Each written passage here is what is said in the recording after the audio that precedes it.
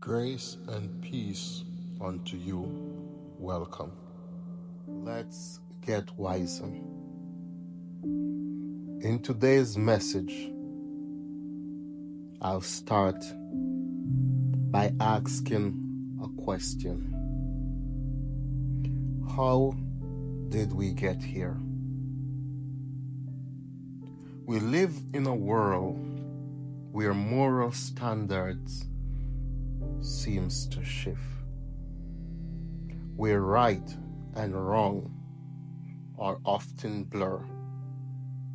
But as we explore this message, we will find guidance and clarity in the Word of God and wisdom to make the right decision.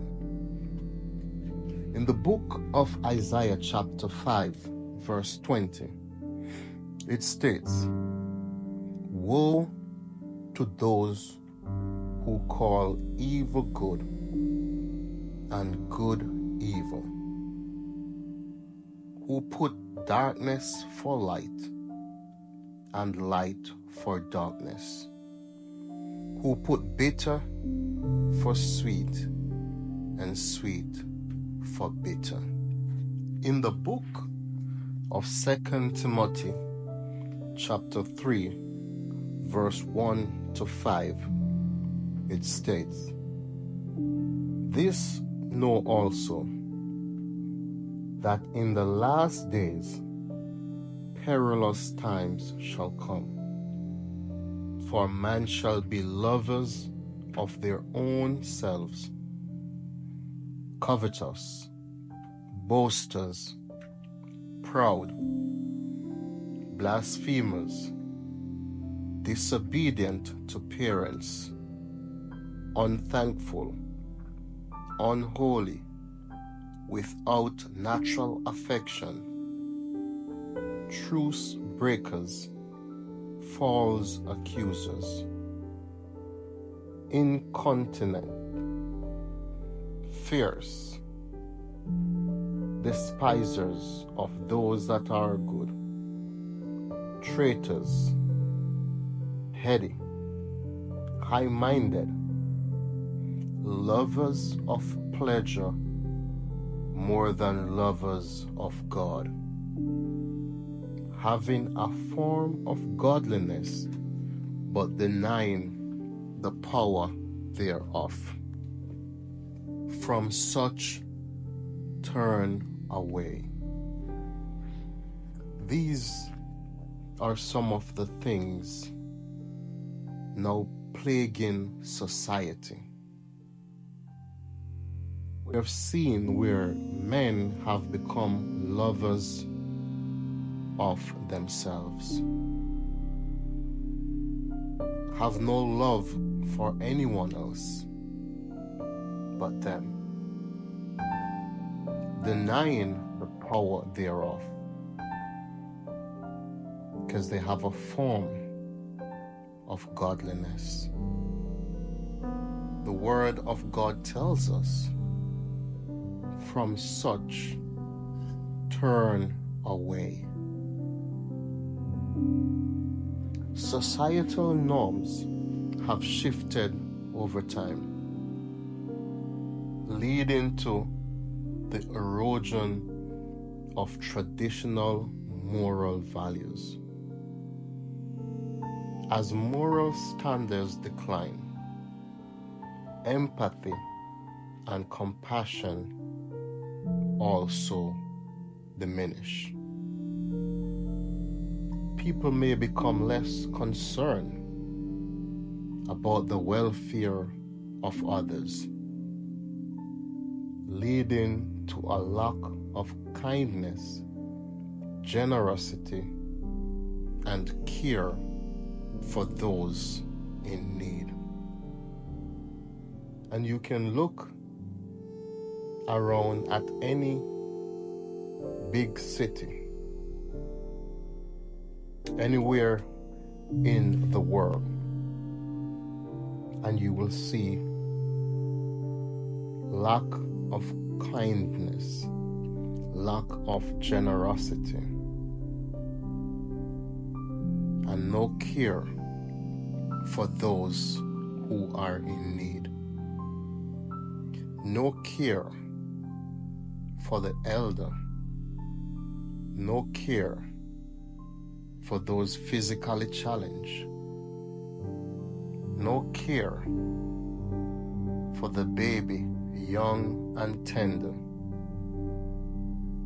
Strong moral values are often the glue that holds communities together. When these values decline, social cohesion weakens, leading to a sense of disconnection among people. The consequences of moral decline can extend to future generations, shaping their worldview, values, and behaviors. Without strong moral guidance, young people may struggle to navigate ethical dilemmas and make responsible choices. There are places that you would go and you'd see young people strung out on drugs, high, day after day. These are some of the effects of the erosion of moral standards.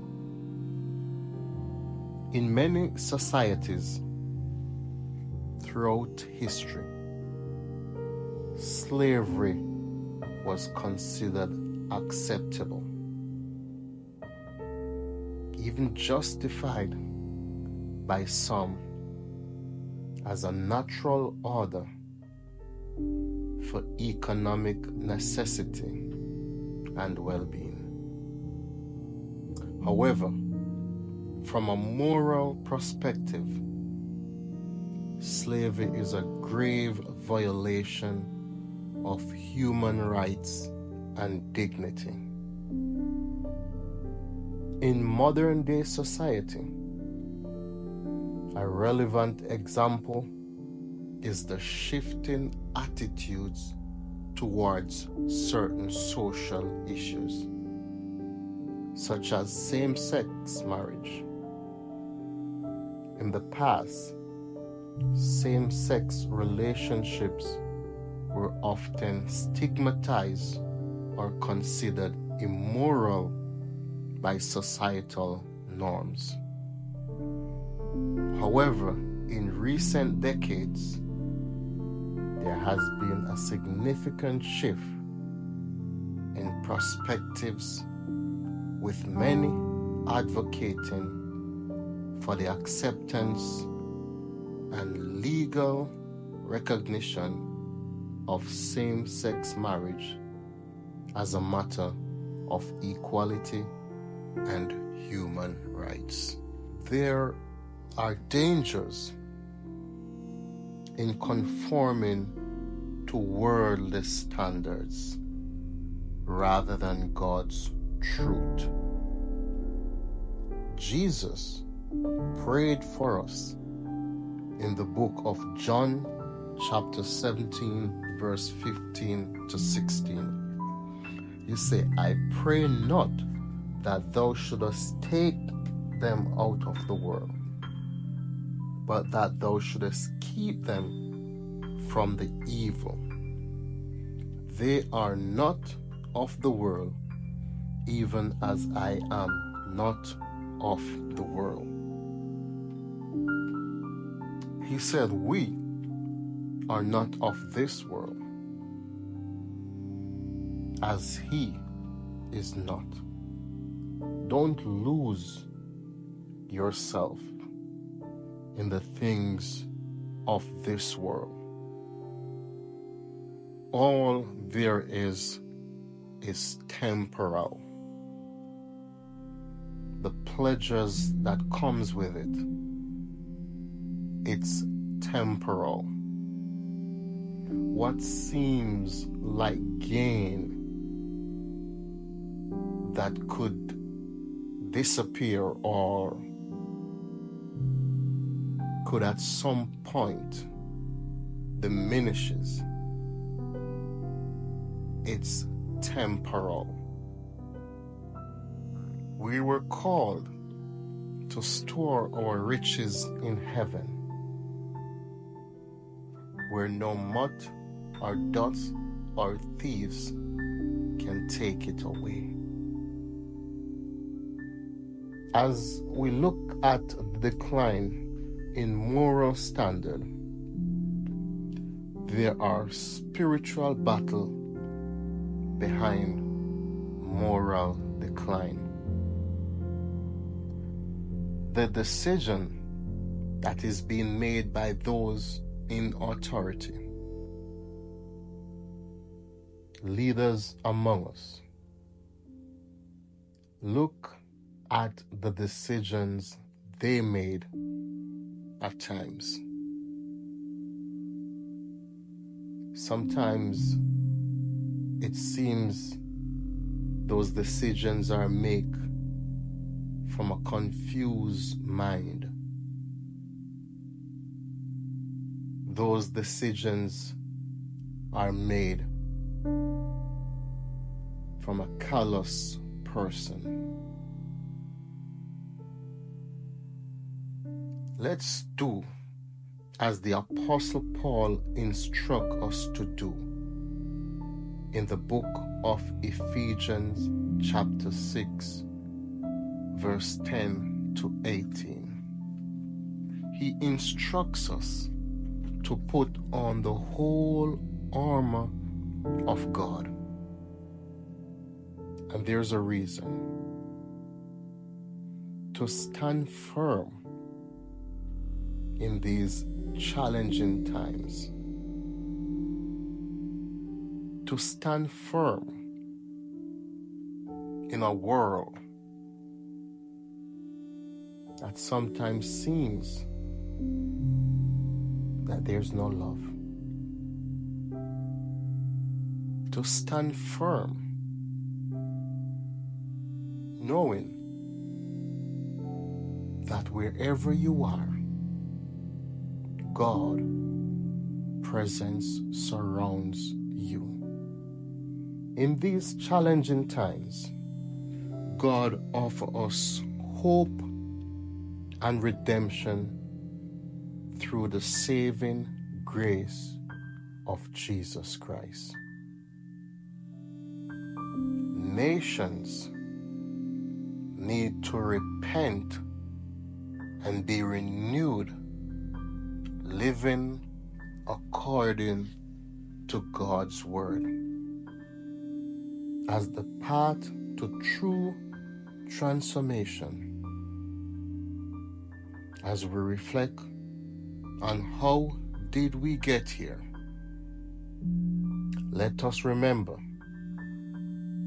that God's truth is unchanging. Society, norms and morals will change. All these things will change. People will evolve from their point of view. But we have a truth, the Word of God. It's an unchanging truth. So despite the shift in sands of society, we can find certainty and guidance in the Word of God. I implore you to stand firm in your faith, holding fast to what is good and rejecting what is contrary to the will of God. Stand as God has called you to stand in His righteousness, in His will. Stand on His promises, unwavering as Abraham stood on the promise when he was called to sacrifice his only son, when God had already told him He would make him a father of many nations. God is almighty, all-powerful. Stand secure in the arms of God. Who He holds, none can pluck out. Heavenly Father, we thank You as we stand on Your promises, as we take heed to Your word. We ask for wisdom. We ask for Your guidance. Heavenly Father, we ask for Your protection. We ask that You keep us in our right mind when all happen around us, Lord. Help us to look to You. As the psalmist said, I look to the hills, from whence cometh my strength. My strength cometh from You, Lord. Father, continue to order our steps. In Jesus Christ's name, amen.